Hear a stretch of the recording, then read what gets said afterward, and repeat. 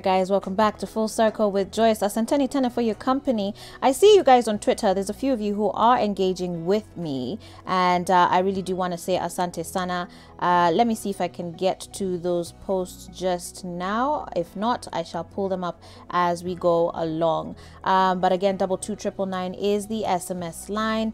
And remember, you can also comment on our social media, which is on Instagram at SwitchTVKE, on Twitter and Facebook at SwitchTV Kenya. And I do appreciate you guys who are engaging with me. Let me see, where are these? The Pirate's Kid, you say, unfortunately we lack management skills. Those some, unless they unfortunately, it's still not refreshing. I'm going to get to those, though, for you guys in just a bit. For now, let me introduce my next guest. Her name is Sonny Kamau, and she's a skincare specialist and the owner at Sonny Touch Wellness Center. Karibu sana to the show. Thank you, Joyce. And we want to talk about skin bleaching. This is a massive topic in a lot of developing countries.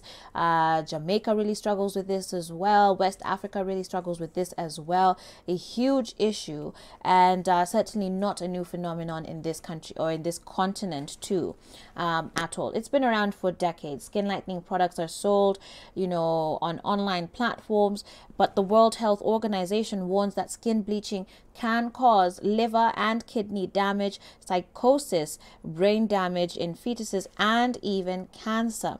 And so why are people still bleaching their skin? This is what we want to talk about today. Sonny, as you've mentioned, this of course is a very huge topic, and a very emotive one at that. In your opinion, what do you think leads people to try and pursue skin bleaching? Well, skin bleach, the reason why people bleach their skin, it's because of low self-esteem and the influence from the celebrities. Yes, you know, like once you see that someone used to be a dark-skinned person, and then, excuse me, dark-skinned person, and then they become an artist, or they tend to bleach their skin. Right. And it's sad because majority of people think it's a quicker way of getting money, but they tend to forget that at the end of the day is damaging their skin. Right. Yeah. Although even for these celebrities, I think a lot of them have come out to confess that sometimes it's not because they want to, but I think there's a system around us that has defined a so-called standard of beauty. Right? That Yes. being beautiful is being light-skinned, it's being very fair. Yeah. We see it in Korea, like Yeah. women who are very, very fair are considered more beautiful. In India, same thing. Women who are very, very fair are also considered beautiful. Here, we actually apply a denominational value to it. You know, when we're saying rangi ya thao. Yeah, that's right? true, So yeah. essentially, we're saying that people who are darker skinned are not of as the same value. So really, I think it's an entire ecosystem around us, an entire system around us that has told us, you know, black isn't beautiful, which is a very sad situation because a lot of our children now grow up under that perception.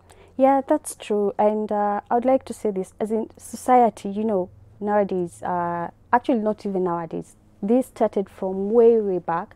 And I believe it's way back even before our parents were born. And, excuse me, it's, when you sit and think of where all this is generating from, I feel like it's lack of love. You understand? So, for instance, if you're a dark-skinned person, and most especially in Africa, as our parents are always busy, they wake up, you know, running here and there to make sure there's food on the table and the bills are sorted and stuff like that.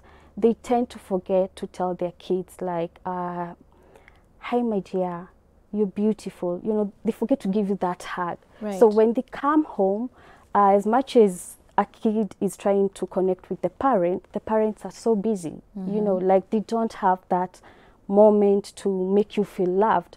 So even when you sit, when you think or when you listen to people who've bleached, they'll tell you, like, it's because when I was growing up, I didn't feel loved. You know, they came to understand or came to feel the real love when they're already grown ups, especially when they go to campus. You know, you're like, there are a number of ladies that are passing, and you're one dark-skinned person in that group, you know, and then there are men aside, they'll go like what you've just said, hey, rangia thou. Yeah. At that particular moment, what do you think that lady's feeling? The first thing they'll think of is like, oh, I think the society does not appreciate a dark-skinned person. Right, and we So, see it everywhere. yeah. I think for the longest time, actually, there's something that is known as colorism. So we can't be racist to ourselves. Like, Yeah. you're black, I'm black. Yeah. So it's like darker skinned people have to deal with racism. Yeah. And then secondly, colorism now, which is among us. That Yes. we want fairer skinned people versus darker skinned people, and we're seeing that conversation even spread globally. Right, those are Jamaican artists who really was considering it. In Nigeria, there's a famous person there as well who was actually selling this because she understood that there was even a market for it. And then we have the likes of Lupita Nyong'o, who Oscar award-winning actress. Yes. And then really shares about her struggles growing up and how beauty was perceived, for her to even come out and make it in the industry. And now she's actually written a book Yeah.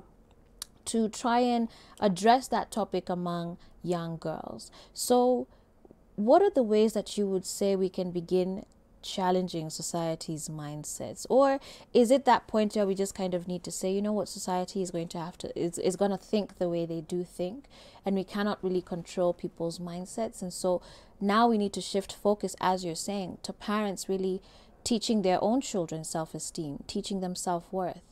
Yeah, let me see this, Joyce. Let it start from home.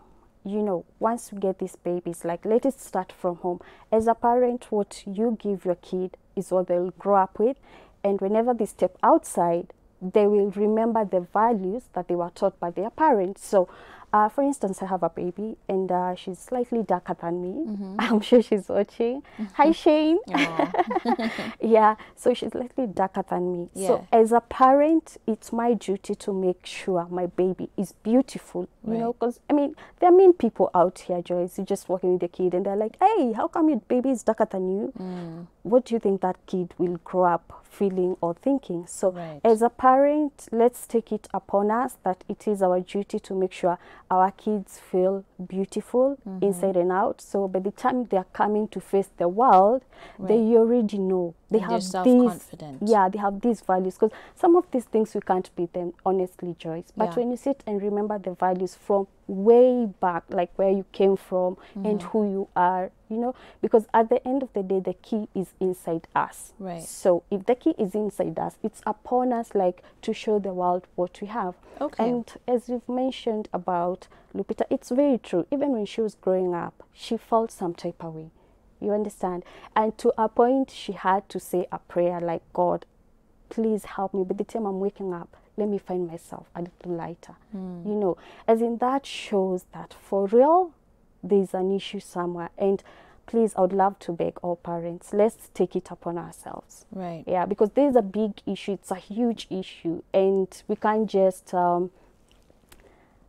say that once you grow up, I can deal with this. You understand? But once we inject this to our kids at the tender age, as they're growing up, they'll definitely feel like, hopefully they'll be in a better exactly. place. Well, guys, I do want to invite your comments and your feedback. 22999 is the SMS line. Let me know what you think about this topic. If you're an individual with your melanin popping, okay, let me know if you've ever found yourself in situations where you have felt like you're not good enough, or that you've even wanted to bleach your skin. Have you ever considered bleaching your skin? Have you tried it? Let me know. 22999 is the SMS line. I want to have a very candid conversation about this and about its effects. And right now, touching on those effects, let's talk about some of the methods in which people have been using to bleach their skin.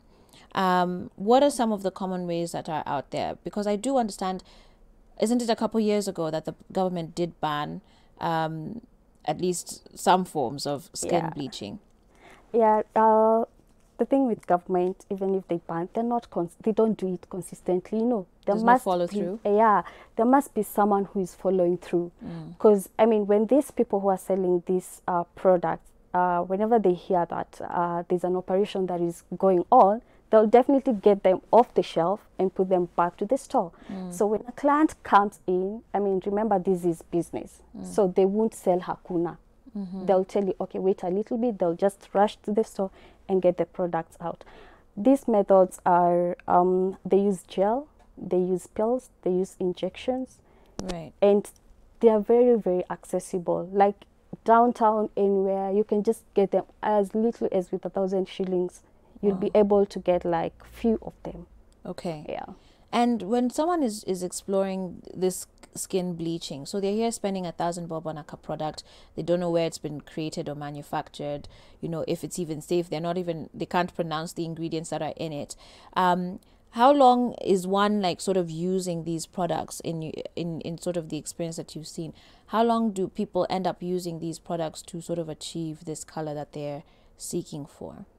Well, it depends with type of mukorogo, how you're doing it, yeah. Okay. And these creams, those who do it like in let's say in 4 weeks time, you should be able to see the results. Wow. Yes, because you know they pick like different types of them. They mix the lotions, they mix the pills, they mix the gel. Yeah. And there's a way, I don't know how they balance it, because they want it to work pretty fast.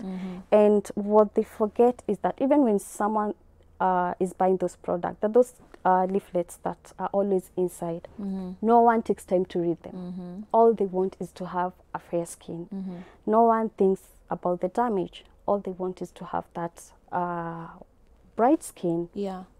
Yeah. So at the end of the day, it's a whole sad thing, right, to think of.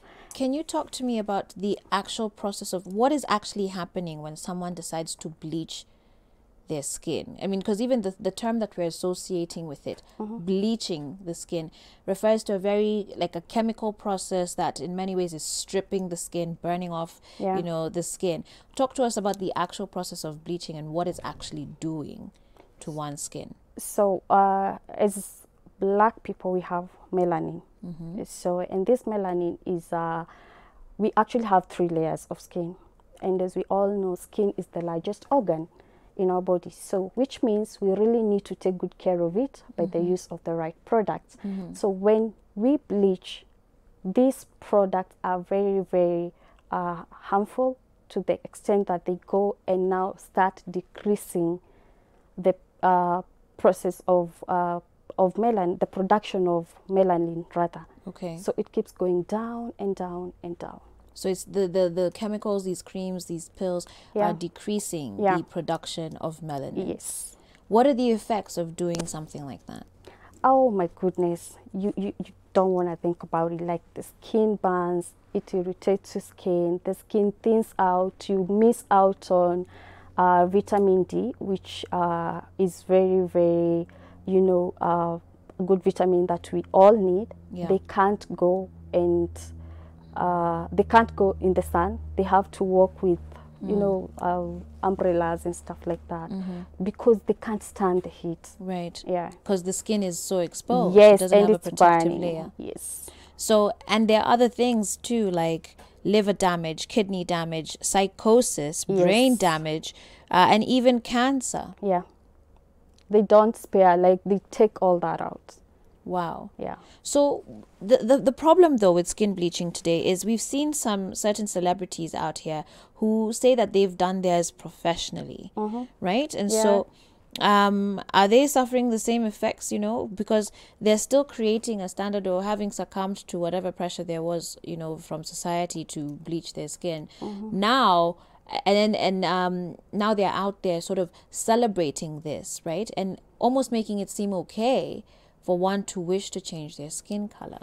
But those processes are far different from the ones that, you know, everyday ladies are just buying on the streets downtown. Yeah. So what they do laser. And it's lots of injections. It just doesn't happen once. So it's a process that happens, you know, so it can, depending with how lighter you want to be, it can go up to 6, 7, 8 injections. Wow. And they are costly.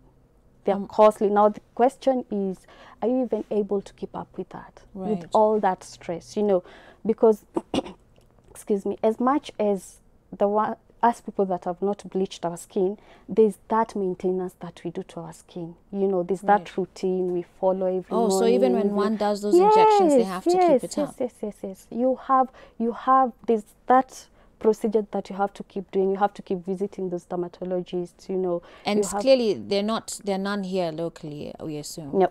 Unfortunately, they're banned by the government? Yes. Okay.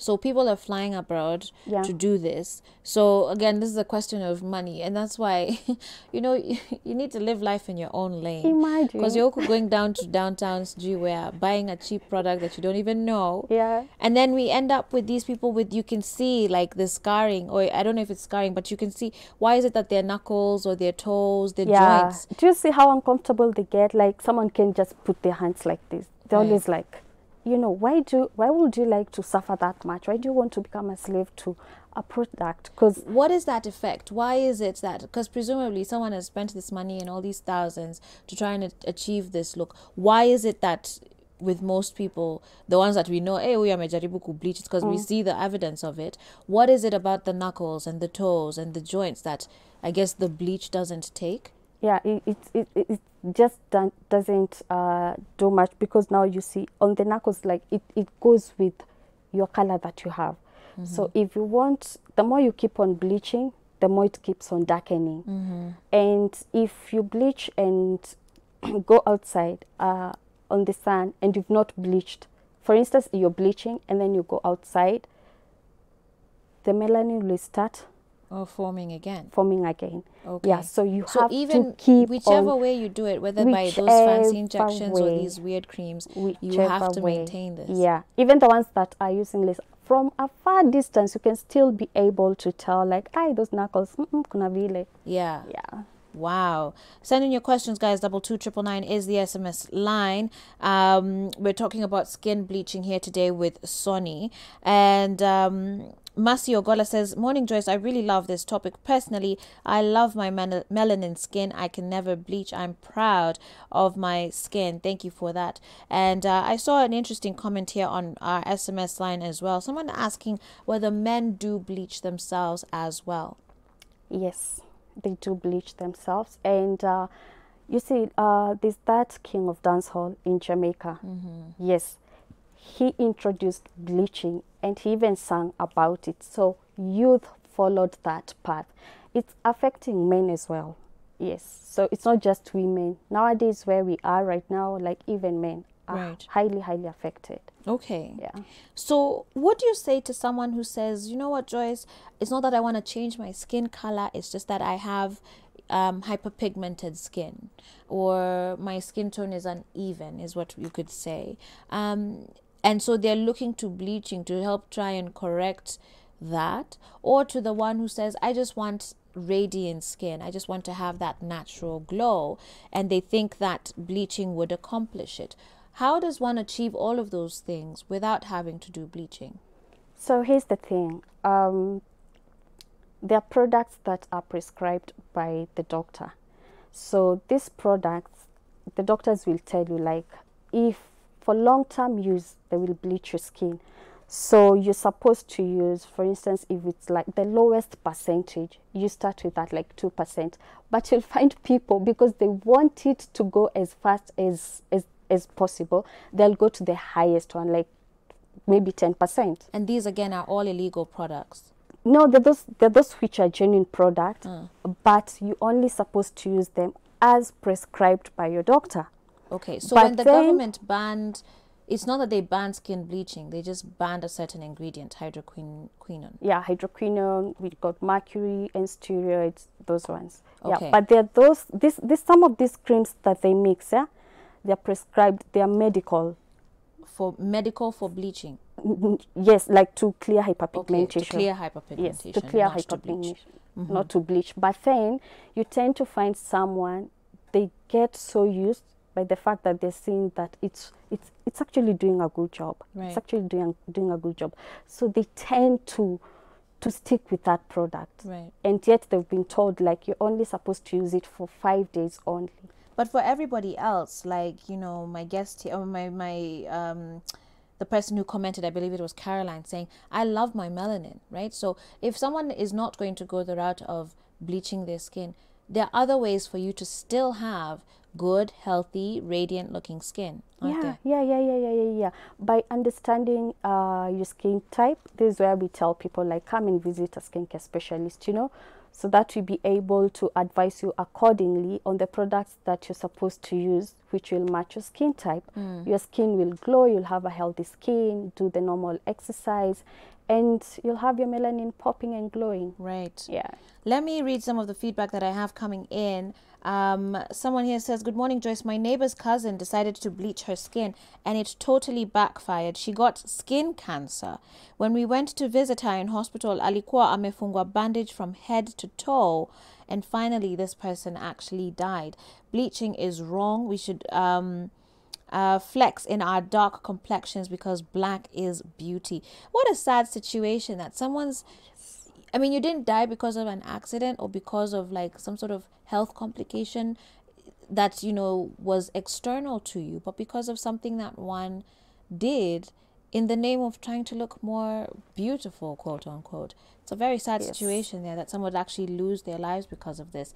Mary from Embakasi is watching. Hey Joyce, almost all products that fight acne lighten the skin. That's the big problem because you want to fight acne, but you end up lightening your skin. And this is a very good pointer here too, because even when you look at, again, talking about the standards of beauty today, when you look at billboards around the city, as far as who is modeling on billboards for facial products or lotions or, I don't know, clear skin, even just regular advertisements. Mtu anauza sofa set or a pickup and you have a light skin model on it. So certainly there's this idea of the standard of beauty being pushed upon us of being light-skinned is very, very prevalent. Yes. And more so, we're even seeing advertisements for people advertising acne products, and yet it's someone who's never struggled with acne or they have fair skin. And a lot of people, you know, came out talking about that too. So why is that? I mean, to this comment here, is it true then that a lot of these products that are used to fight acne and pimples also have lightening agents in them? Yes, there are those ones which do lighten, but as I'm saying, like, they're prescribed for a shorter period. But you'll tend to find some people don't want to leave it. And you're only supposed to use it where you have that pimple, where you have that mark.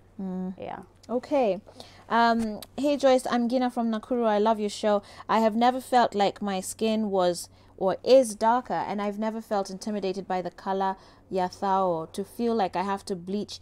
The reason is my beautiful mother told me and my sister that we are beautiful, and she was that rangi yathao, but she used to admire our skin color. I love my skin color and will never change it for anything in this world. Thank you very much for that feedback and your comments right there. Sony, and it speaks to exactly what you were saying. Yes. Like, there's such an important role, you know, as parents, as guardians, to really speak into the lives of our kids, not just about their academic potential or their career potential, but even about their self-esteem and that they're fearfully and wonderfully made. That's true, because now you see, like, that lady, there's no one, absolutely no one who can come and tell her something to do with changing her skin, because her mom injected that in her.